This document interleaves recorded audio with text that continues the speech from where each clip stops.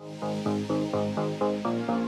I'm Steve Thomas. I'm an associate professor and department chair of exercise science at Thomas Jefferson University.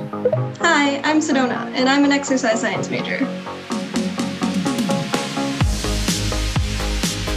So I would describe exercise science as the study of how movement and physical activity affect your body and in some cases mind as well.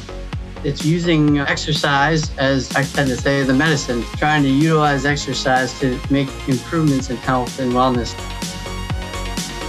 You really have to have a passion for helping people. You have to care about your patients or your clients. That has to be your number one. It's not about you. You can't have an ego when you come into working in a field like this. You need to be a lifelong learner. The field is continually evolving every day. You have to have that desire to try to just keep consuming more knowledge and information as it presents itself.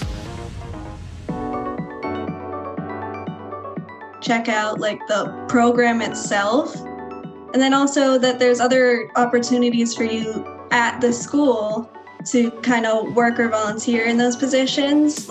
I know Jefferson hires some students through a scholarship program to work with the athletic training department, and I'm actually going to participate in that next fall, and I'm so excited to do that because it gets you into the field while you're still in school. Start volunteering and shadowing, whether it be your local YMCA and maybe shadowing the fitness coordinator, or going to an athletic performance center and shadowing a strength and conditioning specialist. Most high schools offer some type of anatomy and physiology course. Taking that course is, again, a good step to get the ball rolling.